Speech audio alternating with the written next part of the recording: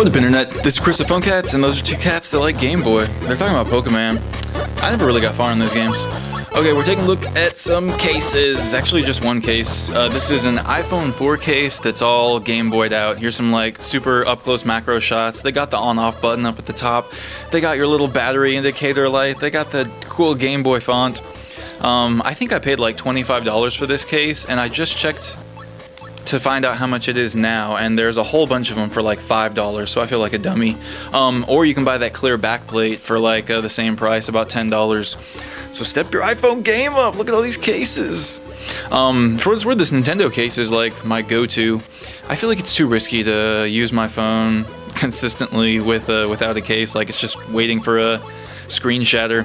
But yeah, I was playing this one game called Awesome Land so much that like the actual iPhone 4 form factor was like hurting my hand, just the way it's so metal and rigid. So I had to tone things down with this nice rubbery grip.